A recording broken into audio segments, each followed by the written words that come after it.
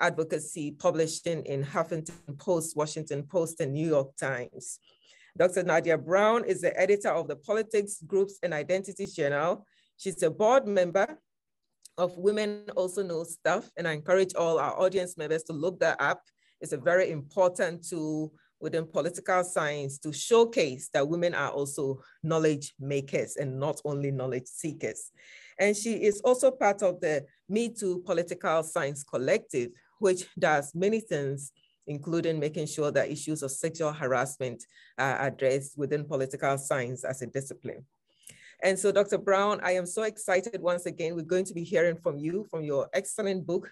And it couldn't have come at a better time now, I think, than the discussions going on about appointing the first Black woman to the Supreme Court. I know that your book is on politics, women in the legislature, but some of the themes I think will cut across what we're seeing now with the confirmation hearing. And so to end up on this note, I would also like to mention that at the Center for Women, Gender, and Global Leadership at Howard, we are all about students. That's why the vision for the center was created. And so we have students here in my class who will probably show up on the screen later to ask some of the questions. But I'm very excited to say that the discussant for this presentation is a Howard University master's student in the political science department, Ms. Shaletta Norwood, who has read the book and will be engaging Dr. Brown in a conversation. So what better way than to have a Howard alum engage with a Howard current student, and also having Howard students present and listening. So I'm very excited. I'll hand over the discussion now to Dr. Brown. Thank you very much for honoring our invitation, and we're looking forward to your excellent presentation. Over to you, Dr. Brown. Thank you so much, Dr. Dewani. This is such an honor. I can't even tell you how full my heart is right now to be able to share with my beloved Howard University. So I am going to talk with you today, give you an overview of a book that I co-authored with a junior scholar, Danielle Cazares-Lemy. And I'll talk to you about the kind of the overview, the theoretical contributions and how this book came about. And then I'll open it over to for discussions. But I also just want to put a pin in this, that because I co-authored this book and I gave space for a junior scholar to write the two last chapters of the book, I'm really open to questions around mentoring, co-authorship, how to navigate this profession as a junior scholar, and how to work with senior scholars as a ready partner. This is my contact information. So for those of you that are in the audience, please reach out. My email address, because the Georgetown website is hard to navigate. It's nadia.brown@georgetown.edu. And I can be found on Twitter at Brown PhD Girl. So this book tackles Black women's hair as a political artifact or a political consequence. And when I first started this work many, many years ago, I was asked this question: why Black women's hair? Indeed, I was giving a presentation on earlier iterations of this project at the Midwest Political Science Association, which is a pretty white male dominated conference. And I gave this talk, and the discussant said to me, in all earnesty, looked me dead in my eye and said, what's the difference between getting Black women's hair and just having a bad haircut? Like if I got an $8 supercut haircut from Supercuts, this would be the same thing as what you're trying to discuss. And I was floored and devastated. And I cried, and it took me, a couple of weeks to regroup, but I was more resolved than ever to come back stronger. And so what that meant to me was I was presenting this research in a way that was not accessible to people who needed to hear it the most, and that were white men, right? So that they should be able to understand how and why Black women's hair have political significance. And in order to do so, it made me become a stronger and more resolute scholar. So I did much more work by bringing in interdisciplinary scholars, because in political science, Black women's hair has not been talked about, right? So this is the first book to do so.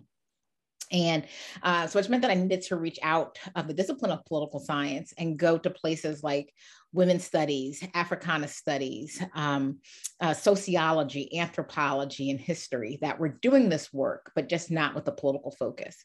So I'll spend some little bit of time talking to you about why Black women's hair, but again, giving this to a Howard University audience, you all get it and understand in intimate ways because of our culture and our communities. But to explain this, right, to people on the outside took a lot of skill, and to be honest, right, a lot of work on my behalf. So sociologists have found that Black women's hair has political meaning.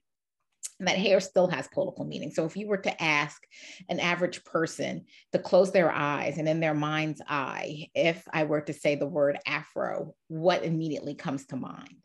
And for most, it would be Angela Davis and this, her huge freedom liberation Afro. Or when people are asked to close their eyes and think about an Afro, they might think about Colin Kaepernick and how his hair stood out as a symbol of Black nationalism when he decided to kneel for the national anthem, and how he's been blacklisted from the NFL. And so those, even though many people have Afros, right? Many people wear their hair in a natural state, whether they're considering it a large Afro like Colin Kaepernick or Angela Davis, that hairstyle still symbolizes for many people a Black nationalist determination. So although many people walk around with Afros that don't necessarily have these political stances, this is what most Americans still think if the term Afro is brought up. And so to do so, right, I had to really lean in, okay, so what about Black women's hair? So we know that they have political meanings, but what does this matter for Black women? So scholars in women's studies and history have long shown that hair has social implications for how Black women are treated, that Black women who are able to have, grow their hair longer to straighten it and keep it straight, Black women with looser curls have upward social mobility. They're able to have higher educational attainment rates. They're able to marry up, which means marrying partners who are economically mobile. And then themselves, these women by proxy can become upwardly mobile. And so women that have Black women have a certain aesthetic, that their hair is more manageable, that is able to be malleable, leads them to a different social class or social status.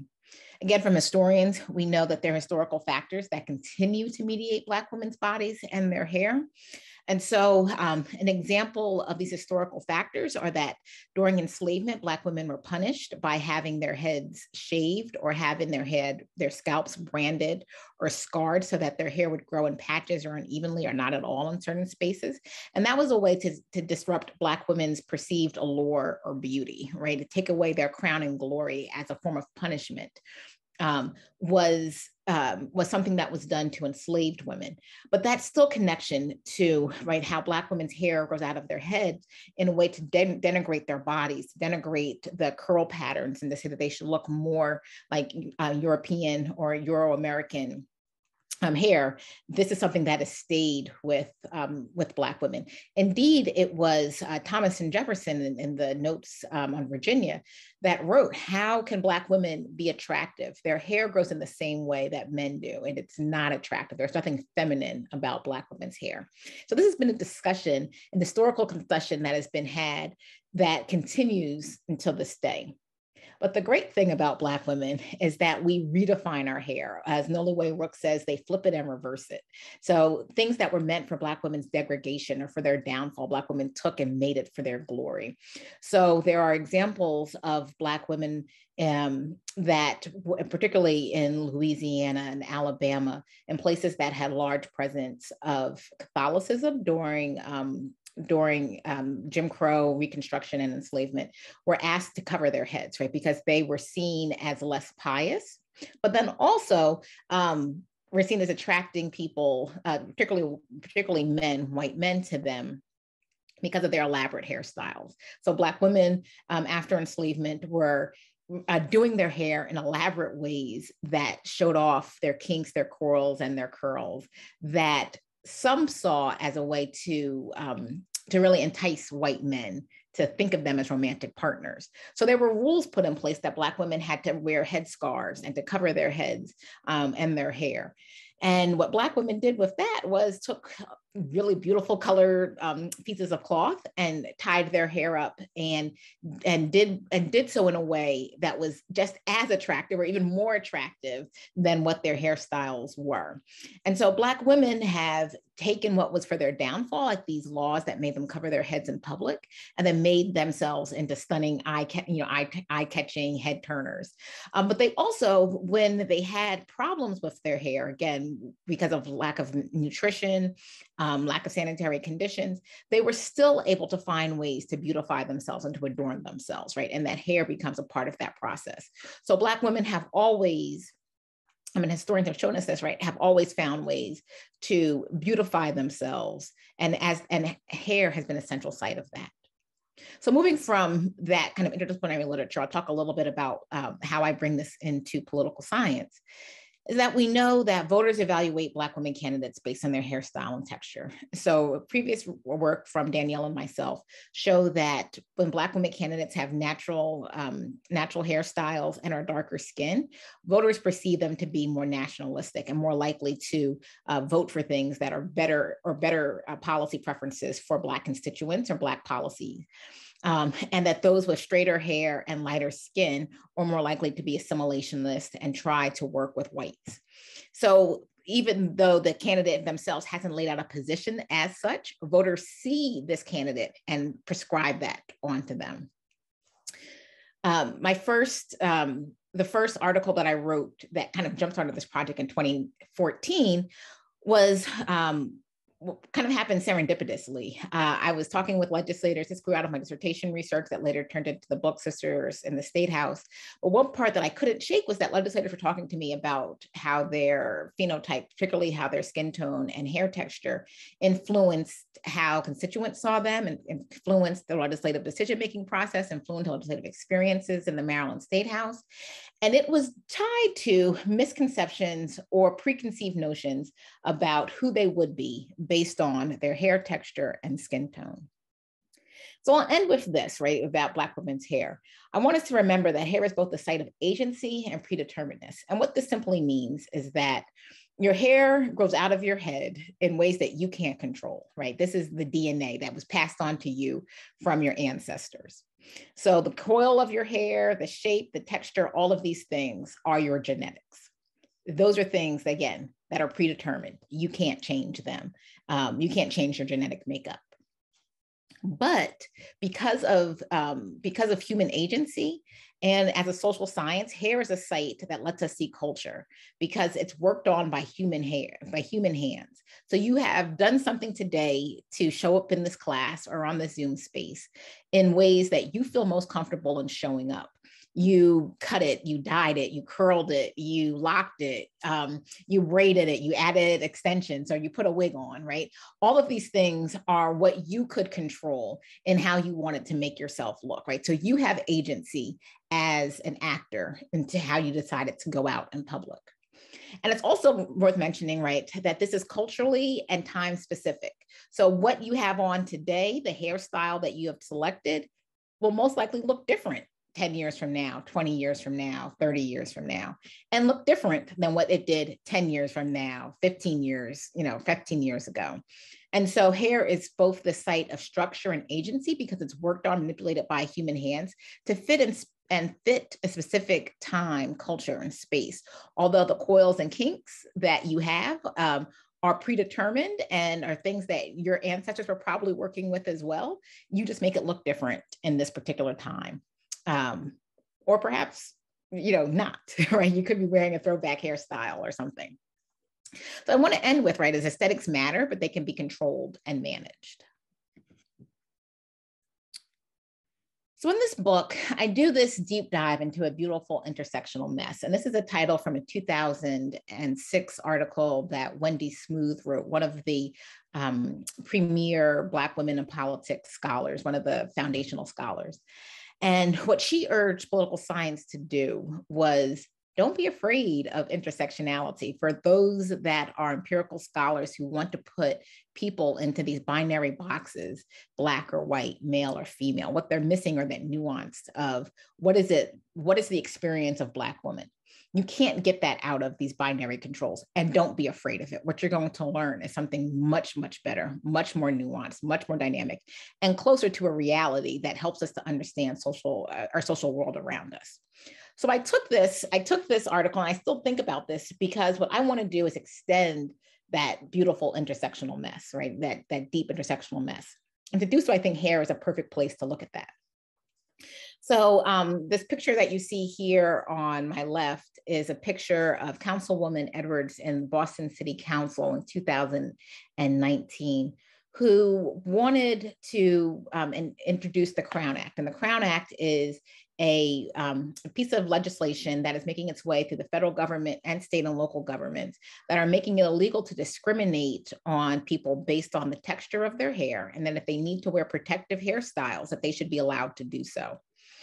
And what Councilwoman Edwards did in this Boston City Council is she said that she was wanting to pass this bill for little girls and boys that looked like her in the school system, right? And so you might be aware that there have been several high-profile cases where children with protective hairstyles were asked to take down those hairstyles or be forced to forgo graduation, to forgo prom, to be suspended from school until they changed their hairstyle, until it met codes. And what Councilwoman Edwards wanted to do was say, like, that is erasing their culture. And I'm doing this not for me today. What she said that she was doing this for little Black girls and boys who need this bill now. And I put this up here, right, because this is a different orientation than we think about in political science literature, that this Black woman councilwoman wasn't making a bill for voters, right? These children can't vote. She wasn't making a bill to impact her life. So it wasn't a self-seeking election, which is what we know about in political science literature. But she was doing this out of a principled stance as a Black woman with Afro-textured hair. And again, it's a much different orientation to politics than what we talk about or what we learn in political science. This middle picture here is a tweet from Zerlina Maxwell, who showed a picture of Kamala Harris when she was still in the Democratic presidential primary back in early 2020. And she's going to ask for a woman's vote, another Black woman's vote in the beauty shop. And I love this for a couple of reasons.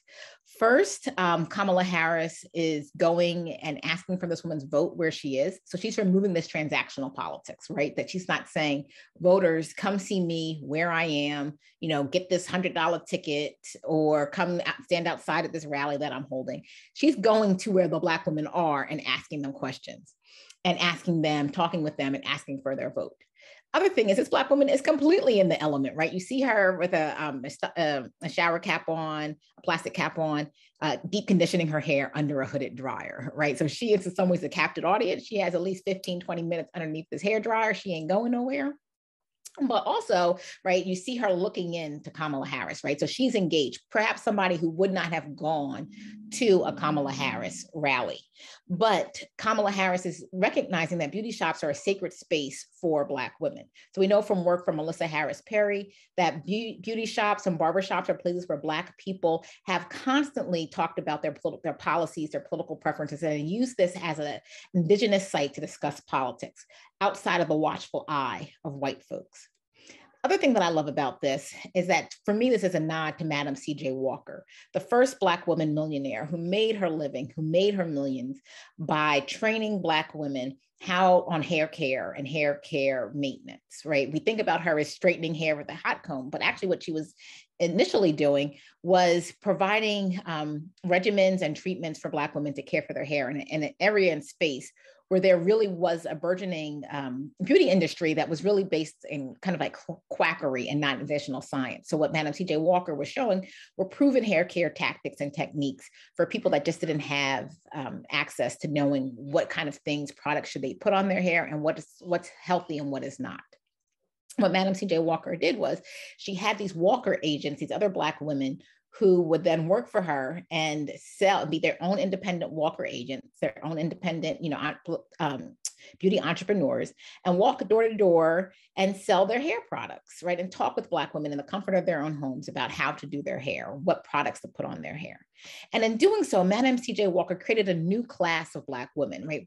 Made Black women entrepreneurs that took them outside of the domestic sphere in white homes, whether as cooks, or laundresses, or other domestics that cleaned houses or watched children. She gave Black women an opportunity to have economic standing on their own. And in doing so, she also got them outside of the watchful eye of Black men, right? Who, because of patriarchy, earned more money and then were able to kind of control what Black women did or could not do. Black women were then independent entrepreneurs because of this. So seeing all of this in this picture and in this space, right, shows that Kamala Harris, in some ways, right, gets what it is like for Black women on multiple levels. And then this last picture here is of Ayanna Pressley when she went on the AM Joy show, which again was several years back. And she was very, very open about having alopecia when she came out and said that she lost her last strand of hair right before President Trump's first impeachment. And that the stress from that kind of exacerbated the alopecia. But for Ayanna Pressley, she had built a political brand on having natural hair. So she was known by her signature Senegalese twist, and she gave several interviews about why she wanted to remain natural as the first Black woman to represent Massachusetts, as a way for Black women and girls and boys to look up and say that you can represent this state, the state that is overwhelmingly white, that has deep-seated racism and continued racism, right, to send a Black woman that looks like her to Congress.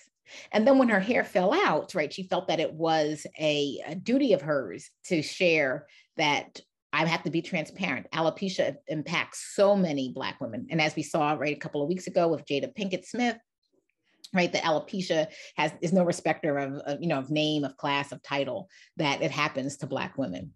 So what Ayanna Pressley is intimately saying is that hair is political, right? And for Black women, hair is political. And so this last slide is my intervention into political science. I take this quote from Audre Lorde, and she says, "If I didn't define myself for myself, I would be crunched into other people's fantasies for me and eaten alive." And what I argue is that political science has eaten Black women alive. They've always assessed, measured, compared Black women to other groups as a deviant group, right? Why don't they act and vote like Black men? Why don't they act or vote like white men or white women? Without fully understanding what makes Black women tick. And then so, right, they're crunching Black women into their fantasies of what other groups should be and not really understanding who they are and what they're doing and why they're doing it.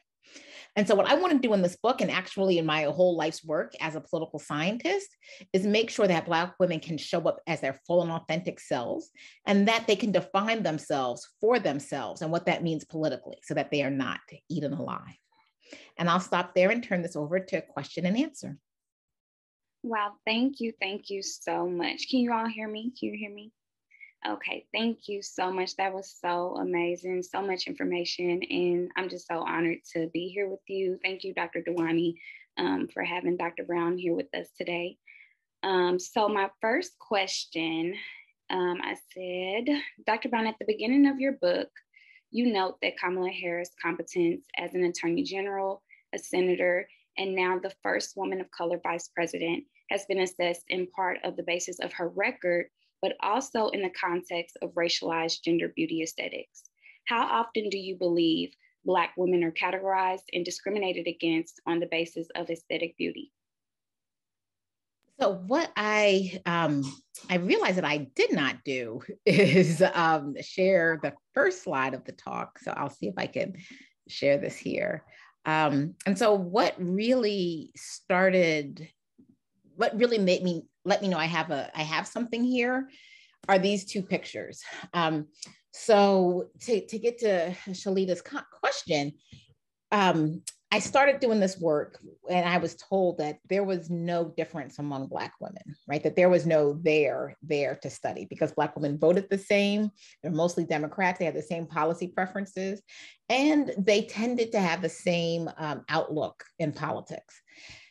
We know that's not true, but right, that that was the argument.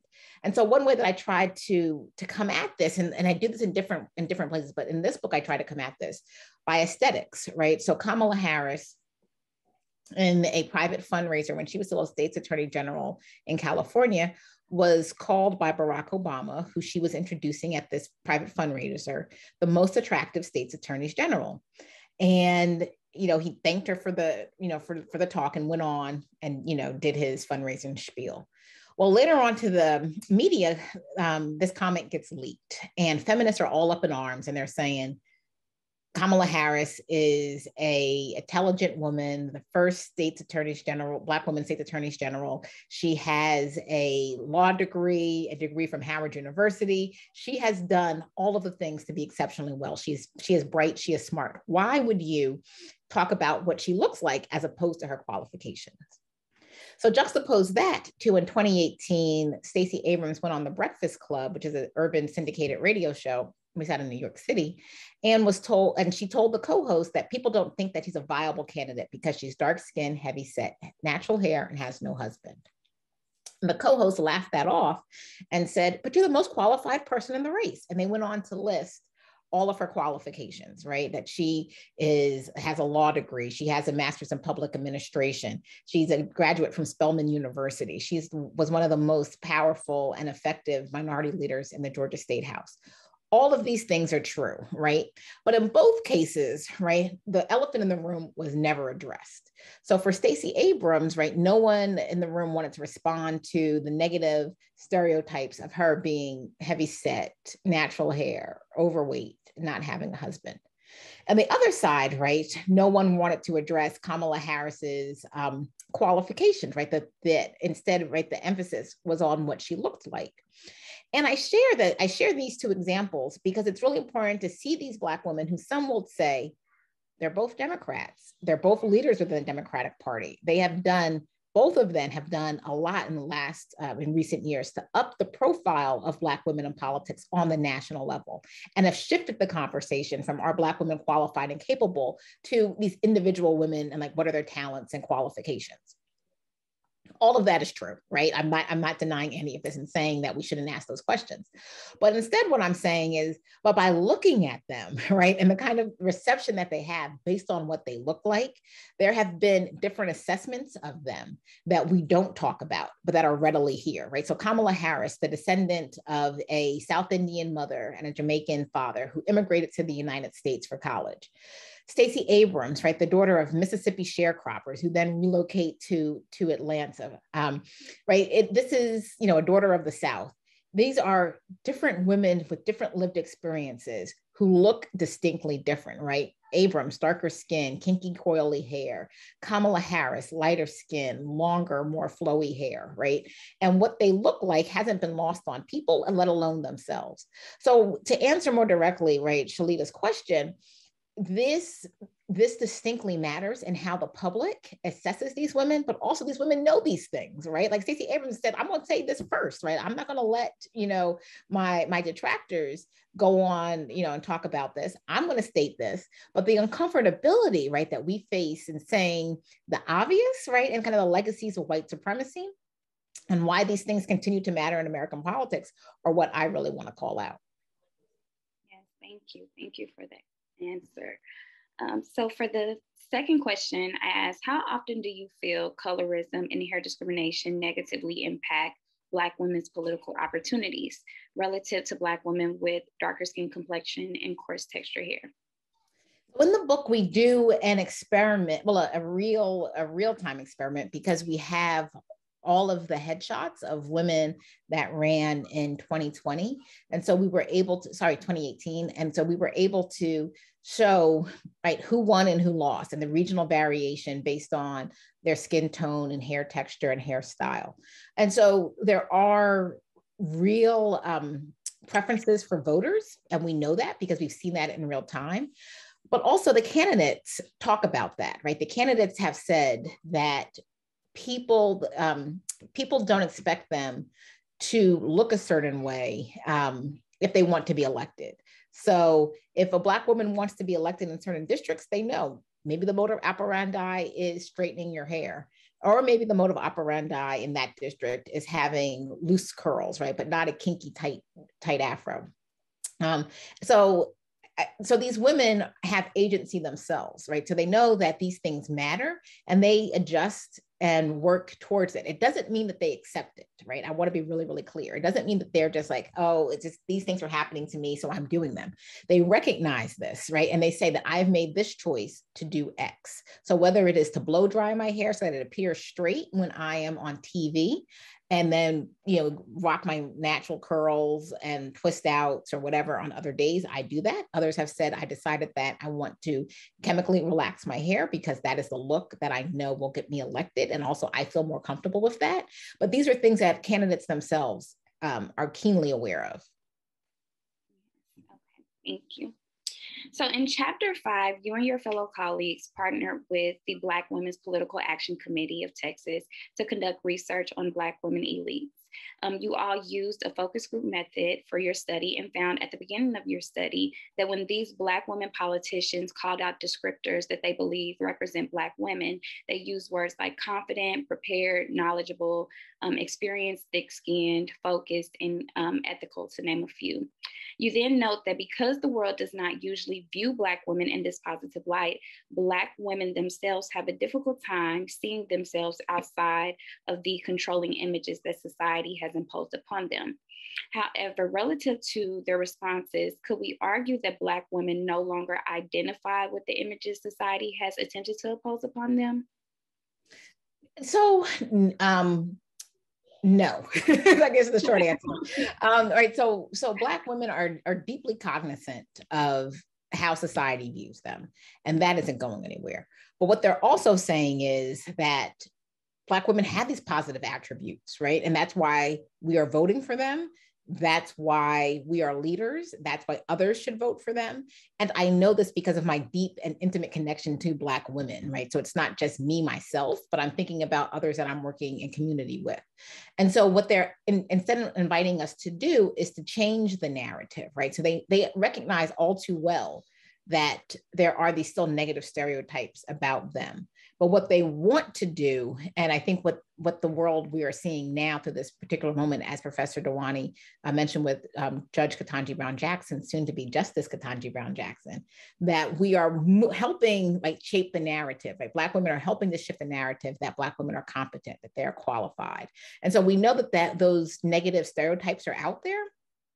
Like again, with Ketanji Brown Jackson, for an example, right? Ted Cruz said that she would be the most radical judge on the Supreme Court. Tom Cotton said yesterday that while one Justice Jackson went to prosecute Nazis, he thinks that this one will try to defend them, right? There's this imagination that Black women are soft on crime, or that Black women are incompetent, or Black women basically don't know their head from a hole in the ground. And so we know that narrative is out there. We saw it played out yesterday, right? And I'm sure that there's something that's going to be said today. But what Black women in the study are saying is, but we are actively working to change that, right? Because we know this is true. And so the same thing with the social media campaigns that Black women organizations have been putting on for Ketanji Brown Jackson, that is saying #qualified, #win with Black women, right? All of these things that we know are Black women who are using their voices and power to combat that same racist and stereotypical views of Black women, to say that we don't have to take this lane down, right? That we have agency in ourselves, and we're going to try to change that narrative. Yes, and for a follow-up question, and it kind of just plays into everything that you just stated, could we argue that Black women know that they are great, and it's just taking the rest of the world an extensive amount of time to appreciate their worth and their value? Oh, absolutely. Absolutely. Yeah. So this is, right, Black women, I think, are living in a different political, moment. And the world has shifted in a lot of ways. And so that Black women can stand in their own power without having to ask, right? So the fact that we have Kamala Harris, and it's not, let me be clear, Kamala Harris is the byproduct of Black women advocacy, right? She is brought on because other Black women have laid the groundwork for her and have fought for her. And there could have been other vice presidents, right, that before her, right? Black women have always been qualified to do this position, but Black women are now stepping up and have access to power in ways they haven't before. And so that's what's changed, right? Not that Black women were never qualified, right? Not that Black women didn't have the skills or skill set to do this. It's just that they didn't have access to power like they do now. Yes. So Dr. Brown, you received your bachelor's in political science here at Howard in 2004. What was your experience like here at Howard, and how do you feel things have changed for Black women in politics from then to now? Oh, so I am so pleased to see the Center for Women and Gender Global Leadership, and I am pleased that Professor Dewani is at the helm. And so things have changed a lot. So this center wasn't there when I was there. There was no women's studies at Howard when I was there. And I distinctly remember, and I share this story not as a mark on Howard, but just as as a way for me to how I grew. So then there was a professor when I was there who didn't have a gendered analysis at all. And he said in class, I remember being like 19 years old, super like didn't have my voice, wasn't confident, you know, I'm just so thankful to be here. But he said that rape was an attack. Rape on a Black woman was an attack on Black masculinity because Black men could not defend their women. And I sat there in class and I said, that doesn't sound right, right? But I didn't know what else to say, right? I didn't have the voice. I didn't have the tool. I didn't have the agency. I just felt, in hindsight, right, I was this burgeoning feminist, but I didn't have the words to know that then. But I know now, right, with professors, right, like Professor Dewani, Professor Grant, Professors Keisha Middlemass and Nyambi Carter, right, even Professor Robbie Perry that are in the program now. Statements like that wouldn't happen, right? There would not be a professor that could say that and get away with this. And so when I was at Howard, Professor Julia Jordan Zachary came at my senior year, was the first and only Black feminist on staff when I was there. Professor May King was retiring. We had Professor Jane Flax, who was a white woman political theorist, who helped kind of give me the language and the tools towards the end of my career at Howard. But when I first started, I distinctly remember that and thinking back to my 19-year-old self, I wish I had the confidence to say, no, that's not right, right? Rape is sexual assault, and that's violence on the Black woman's body who it's happening on. And we should think about that, while we can also perhaps think about masculinity, right? But that is not the initial attack on violence. So things have changed so much, and I'm so glad that it has. Yes. And lastly, Dr. Brown, what advice would you give to future researchers who seek to enter into the particular field of study? What steps would you advise them to take to capture a thorough depiction and understanding of Black women's politicians' experiences? So I think it's both things are needed. So for Howard students who are here in the nation's capital, you have an excellent opportunity to be with Black women's organizations, to be a part of Black women's organizations, to volunteer, to do internships with organizations, but also on Congress, right? Here and also in DC, right? To see a Black woman mayor, right? There are so many things that so I just left a job in Indiana. There was no Black women, right? So that coming back to the East Coast, it's just like, right. I'm so glad to be here, because things that I took for granted as being, I'm from Jersey, went to Howard, right? Things I took for granted about Black women's political leadership just don't look the same in other parts of the country. So I would urge students that are there now to get experiential opportunities. So it's not enough just to read about things in a book, but if you have hands-on opportunities, take advantage of them. Do things like work with the center, work with Professor Elsie Scott, who chairs the Ron Walters Center, right? Like there's just so many opportunities at Howard that I want students to take advantage of, because our location in DC puts you in different proximity to power and the opportunity to influence power in ways that wouldn't happen if you decided to go to Hampton University or like some other place, right? So take advantage of that. And then the other thing is, and I know Howard students do so well, is read, ask questions, right? Study. You all are here because you are excellent. And so you have the tools to do it. So marry your book knowledge with the experiential knowledge and you'll go far. Thank you so much, Dr. Brown. Thank you. I'm going to hand it over to the audience to ask questions. Thank you very much for that wonderful discussion. So as I told you, we have an audience in the Zoom room, but we also have the excellent students at Howard University taking my Intro to Women, Gender, and Sexualities, which is part of the required courses for the minor in Women, Gender, and Sexualities, which we introduced just this year. And so I have a string of students, and I tell you they have hard questions, but I know that you are a great professor. So I will let them come in and ask, and then we will take it from there. So over here, introduce yourself. Hello. Hi, Dr. Brown. My name is Logan Ford. I'm a freshman political science major, women's studies minor. First, I loved hearing you speak, and my question is on Kamala Harris. So one of the biggest things that I recognized when she was in the running for president was the difference between her now and the difference between her when she was at Howard. So now her hair is straight, and she's a fairly moderate politician, but back when she was at Howard, she had some fro action going on. And you've been a political science student at Howard. You know that a lot of our teachings and curriculum are fairly Black nationalist. And so my question is, it relates to what you said before about Black women defining themselves for themselves based on their hair. How do you think that Kamala Harris is defining herself, given the fact that she's changed her hair and her views? And do you think that it's intentional for the audience that she's appealing to? Or do you think that it's a real change in her political views?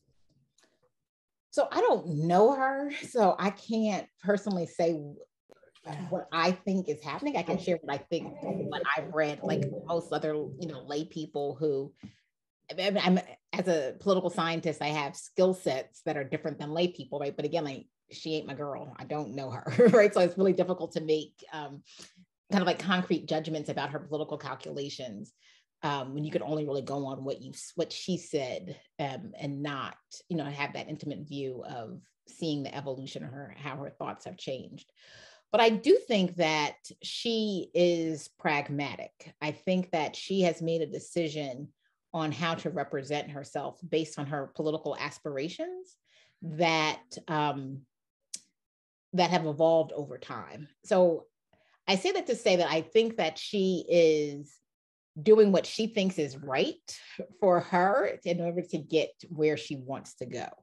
I don't necessarily think that this means that she is trying to whitewash or assimilate. I think that she does everything that I've read, and people that that I know who have worked with her in the White House or working with her in the White House now have said that she does change the conversation in the room to center Black women or to center people that are marginalized, right? And so perhaps if she needed to, or think that she needed to present herself in a way in order to be in the room to ask those kind of questions, that might be a trade-off that she is willing to make.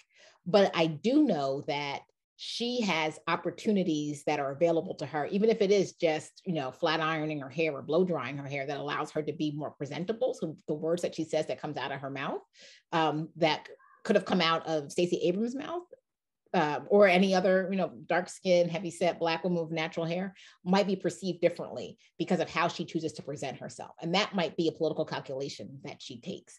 I don't know, but again, I don't know her, but I do think that all of what I've read from her, in her biography, of what I've read in the press, of my conversations with people who work intimately with her in the White House, say that she is pragmatic, right? So it's much more, I think, than modernism, but she's thinking like, how do I reach my goal? And what do I need to kind of give up on? Or what do I need to push harder on to get what I want?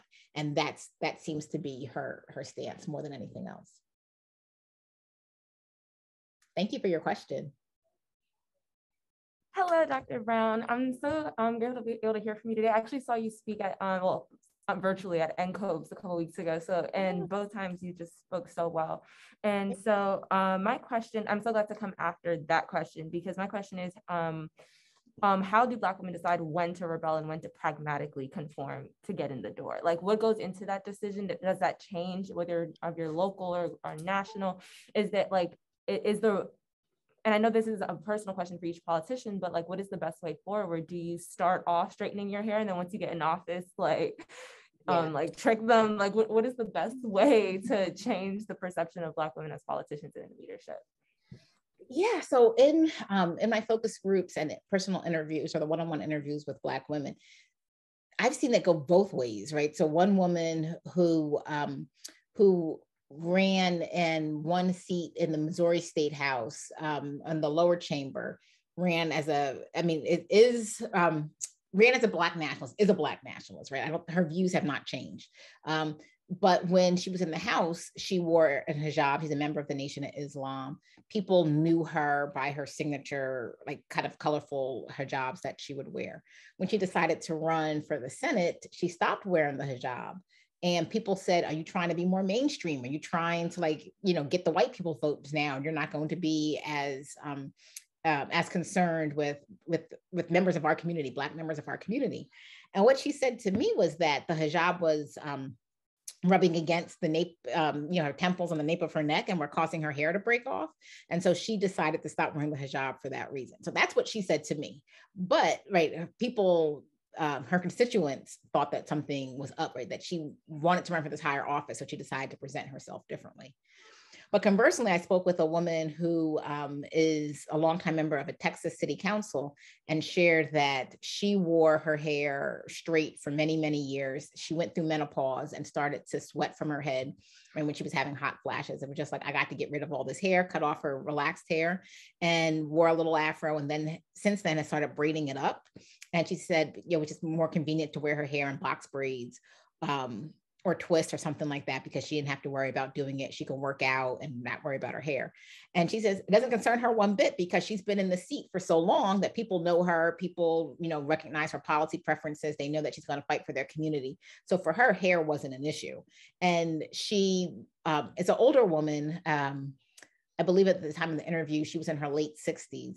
So she had a real hard time understanding how younger women were saying this, right? Because she was like, I got braids, right? Like I run, I win, I have braids. Like, why can't you run and win with braids? But what the younger women were saying to her was, like, you've been in this seat, right? Like, people know you. Like, I'm trying to get elected, right? Like, I'm new here, and that might be difficult for me. And she was really kind of, it's like, I don't see it. Like, nobody cares. So I say that to say, like, those two examples show that there might not be one way, but instead, like, that context really matters, and the district that you're running in really matters. The relationship that you have with your constituents really matters. And so if there is any takeaway, the takeaway should be, and this is something that I thread throughout the book, is that Black women win when they are most comfortable with themselves, because voters see that inauthenticity, right? They see when people don't feel comfortable, they feel like they're hiding something they're trying to get over. And whatever way that you show up in the world that is comfortable for you, people are attracted to that. So it's like the example of a legislator who hired this very expensive firm to help style her, because she was trying to go from the lower house in the Virginia State House to the Senate. And they put her in pantsuits. They did all these things, toned down her makeup. She liked to wear like bright lipsticks and things. And she lost. And part of what she did was she just felt like uncomfortable. Like she would tuck at the suit, or she would, kind of try to hide behind things, and she just didn't feel comfortable. And she felt like voters saw through that and thought that she was trying to hide something. And she says, I was, right?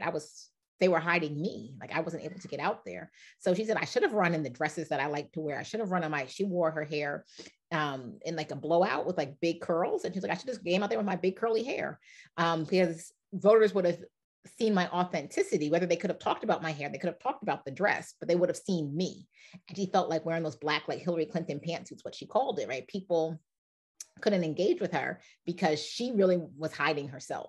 So I think that's more of the takeaway than thinking about like, are they pragmatic or when to do it or when? It's really like, be you. And that might be the easiest way to get elected, because voters are attracted to authenticity. Hello, Dr. Brown. My name is Don Roy Ferdinand. I'm a junior political science major at Howard. I'm from Worcester, Massachusetts.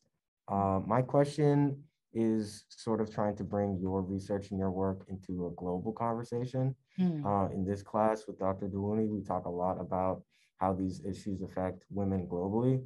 So I was just wondering if you think that certain hairstyles that Black women, American politicians, not to, sort of centralize the American perspective, Right. but I was wondering if you think that certain hairstyles selected by successful Black women in American politics could have impacts on women in other parts of the world, and how their hair is politicized because white supremacy and patriarchy operate a little bit different in different countries. Sure. Yeah, that is an excellent question, and things that I honestly thought really deeply about. And so I decided against, in the book, making this a wider, more diasporic conversation, because culture mediates so much of what voters find acceptable, that to extrapolate or to bring this out into other contexts, I think would be sloppy scholarship, or trying to make Black women more essentialized than what they really are. And in the United States, it has been like, it's kind of easy to do this work, if I can make sense. Like, it's easier to do this work because of a racial hierarchy where there's whites at the top and Blacks on the bottom, and then there are other groups right in between. And in the United States, if you come into the United States, regardless of how long you've been here, your immigration status, whether you're from, the continent, Europe, Latin America, you get homogenized into Blackness, right? So you are treated or seen as, any random Black person, regardless of your accent at certain times, right? And hair is one of those factors where once you have that kinky, curly texture, you are viewed in a certain way, right? And then maybe people will change their mind once they learn your story. But appearance on the first sight, right, is a heuristic that people use, and that's part of what we show later on in the book. That doesn't happen in other places in the world, right? There are different kind of categorizations, even within families, about like, hair texture and relationship to Blackness or indigeneity or Indianness, right? That we just don't have in the United States. Actually, yesterday I was having a conversation with a French activist and journalist who was sharing with me pictures of a book that she did with Afro-descended people in their hair in France. And some of them were politicians, but those that had natural hair were not from the continent. They were from Caribbean territories, like French Guiana. And she was sharing that there is, so because of the multiculturalisms in France and the different kind of hierarchies, that yes, they're not white, they're not French in the same kind of way, but they're not viewed the same way, let's say, people from Morocco or Algeria are if you're from French Guiana. And there's also like different hair textures in Morocco, right, in Algeria, than those who are from the French Caribbean. And so, yeah, it just wouldn't translate as well in different places. The other thing I really wanted to do is be clear on the terminology that I use, because I first started using up the term like this is an Afrocentric hairstyle, but then being very, very clear by my sisters on the continent that they don't see some of the hairstyles that Black women in the United States wear as Afrocentric back to Africa, because the hairstyles that they're wearing there don't look like this, and that they might not prioritize having natural hairstyles in some of the same ways or the same kind of connections. So I think it is there. These studies should definitely be done in a regional context that takes into account a specific culture. And so here in the United States context is what I'm specifically talking about, but I really welcome this kind of study in other places. But I do think it has to be very specific to a location without trying to say universally, right, women with Afro textured hair experience X, Y, or Z. Thank you.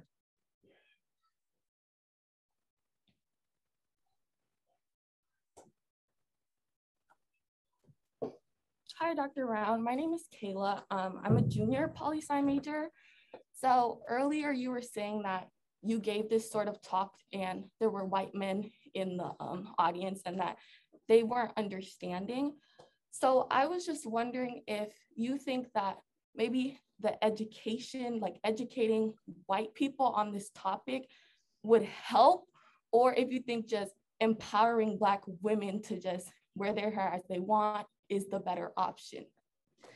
Yeah, I mean, I do think that empowering Black women to wear the hair that they want is is happening now, right? Regardless of, my study. I think my study is informed by Black women feeling empowered to wear the hair as they want.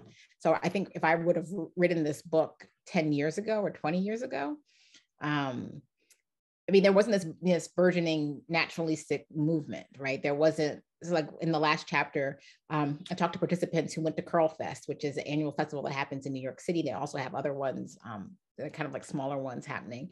But yeah, there wouldn't have been a Curl Fest, in 1985 in the same kind of ways that there are like this back to naturalistic movements in the 2020. And so I think that stuff is already happening. But the part that I also want to speak to is helping white people understand that Black women are rational political actors, right? So they are responding to white supremacy by deciding how they want to present themselves. So they are making choices about how they style their hair because they know in order to be elected in some places, they have to look a certain way. And that is not necessarily speaking about them and their character. What it is instead of, right, speaking to their knowledge of intimate violence of white supremacy, and that they have to comport themselves to look like an elected official for white audiences. And so that's the part that I want to talk to political science about. So that's like the educating part to political science that so often thinks that Black women are deviant, that Black women don't make sense, that Black women are not using rational political calculations. And my response is, these are rational, right? These women are responding to white supremacy the same way that my colleague and your professor, Nyambi Carter, writes in American While Black, is that Black people have distinct policy preferences that are rooted in their understanding of white supremacy. Black women's decisions to how to wear their hair and style themselves is rooted in their understandings of white supremacy. So until we get like the discipline to be really clear on these either or constructs that you're asking us to fit Black women or Black people into, without first recognizing that they're all responding to white supremacy, is faulty. So that's really the work that I want to do. So turn this back around on them to say, white political scientists, if you don't address the elephant in the room, everything that you do will be flawed. And so looking at Black women and saying there's no there, you shouldn't study them, they all think the same, do the same things, is really because they're responding to white supremacy in a way that is completely rational. But you guys don't want to talk about white supremacy. Thank you. Hi, Dr. Brown. Thank you again for doing this book talk. It was really inspiring to see you speak and everything. My name is Kaya. I'm a junior political science major from the Bronx, New York. I just wanted to ask, as it relates back to Judge, soon-to-be Justice Ketanji Brown, I've seen a lot of articles recently talking about like the whiteness of her husband and their marriage, and circling around promoting and Black women to marry more white men. I know that she doesn't fit the light skin, loose hair aesthetic that you discussed in the talk, but do you think that marrying a white man adds to like her social mobility?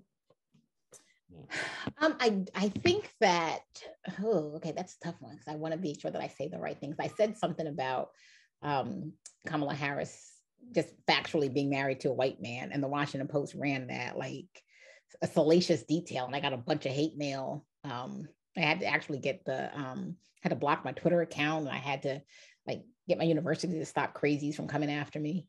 So I do want to like really be clear on like how I answer that, because I don't want the hate mail.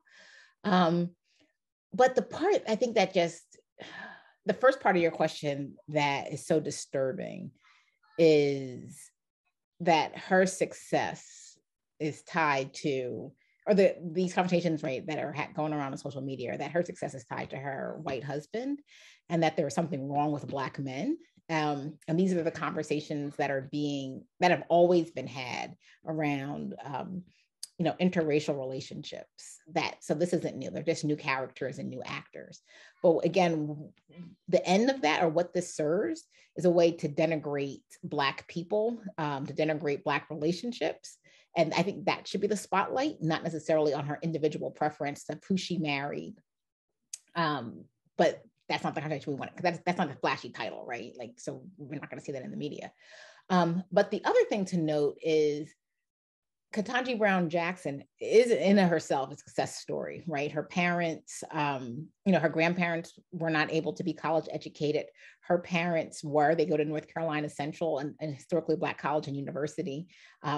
Her parents have deep connections and ties to Black communities, send their daughter with the African name to Harvard, right? She marries a 6th generation Harvard graduate, right? So that is like mind boggling. So if you could think about, can you go 6 generations back in your family? Most Black people can't. She definitely can't, right? So, I think the conversation is not so much about, did he pull her up, right? I think in some ways, her family was already on that trajectory, right? If you think about who her parents were and what they've gone on to do, her mother founds the premier arts school in South Florida, right? Like her dad is the chief litigator for the Miami Board of Education, right? So it's not like it says, my mom was a teacher, and right, it's like these people are big people who've done what they could, right? And they give their daughter, and her daughter should be this, given what her parents were able to provide for her, right? I think looking at her white husband, unfortunately, takes away from that narrative that looks a lot similar to most Black families, right? And it tries to situate her as this exception. And I think the exception is, right, that, yeah, she went to Harvard and she married this white guy, but the trajectory of who she is and what it looks like might look a lot like some of you in this room, or, friends that and other people. And so I want to, just kind of like walk that back and kind of offer a counter narrative then, right, that's kind of what's going around social media. And to be really clear, it's a tired, lame, been there, done that kind of story that just got recycled for this. Yeah. And I haven't said anything about it because I was like, this is stupid. So I can't think of another way to say that, right? That it's just, it's just white people being white. I don't know what else to say. And then, fake hoteps who are, trying to find something to say about her. Okay. That's me editorializing. I'm sorry. That's it. Hello. Okay. Last one. My name is Lyra Shikanai. I'm a freshman political science major. And I really wanted to tie it back into just the concept of colorism as a whole. As obviously a light skin, I've kind of studied the impact of colorism both in my personal life and through text outside of myself. And one of the biggest things that I've had conversations with both outside and here at Howard University is about how Black American culture is built out of survival, and that's the good and the bad. So that includes the colorism where, oh, you're not going to kill me because I'm lighter than like my sister or my brother. Okay, cool, I'll survive. So with that in mind, even though colorism is not exclusive to the Black community, because us Black women who are lighter do have more access and more mobility because of that lightness and favoritism, would you consider it a responsibility of us lighter Black women to take action against that favoritism? Or is that something that needs to be addressed outside of our community? Or are those two things, is it more necessary for those to happen simultaneously? Yeah, so I think there's a both and there. So what I think has been, what has been disappointing is that conversations around colorism tends to focus on the deviantness of like what's wrong with communities of color, right? And so to be sure, right, communities of color worldwide, because of colonialism and imperialism, have facets of colorism, right? And so it gets looked at like, what's wrong with them? Without also recognizing that colorism still operates as a distinct form of racism within the dominant discourse, right? So it has to be this both and that's something that, because we are interconnected, right? So as much as we would love to say, like, if we marginalized folks, people of color, work on this on our own, we could figure this out, right? Like we just go to therapy, have a kumbaya session, right? Like we could work this out. But the other part that has to be worked out too is that dominant societies, the dominant discourse is still reifying colorism preferences in certain instances for lighter skinned people and in certain instances for darker skinned people, right? So it's not just a universal, right? Like it's always a preference for dark skin or always a preference for light skin. There are nuances to this. And I think looking in places in the Caribbean is a very clear example of how colorism sometimes doesn't go the ways that you thought it would have gone for certain practices or people and things. So I think it's a simplistic response that colorism is an internalization of racism for people of color. No, I don't think that's it. I don't think that we should absolve the dominant group from perpetuating colorism through their racist practice. And I do think that we have to recognize the dynamism within colorism, right? To show that it's not always a preference for lighter skinned people, that there are some preferences for darker skinned people, and that they take forms very differently based on gendered identity, and those that are non-binary or intersex, right? All of these things matter deeply. So, I mean, that's probably like a non-answer to your question. I don't necessarily think it's your responsibility. I think that it's I think we need to be more cognizant of the complexity of this. And I think that what the dominant discourse has done a really good job of doing is saying, hey, it's them over there, right? Like, they got this colorism thing going on. And so then we start to have these conversations that say, well, light-skinned people, if you made room at the table for dark-skinned people, then we wouldn't have these issues. And that's not it either, right? And that's, a way that we could continue to maintain an imperialistic, a colonial, a racist mindset without addressing, right, the factors that continue to cause this. Thank you.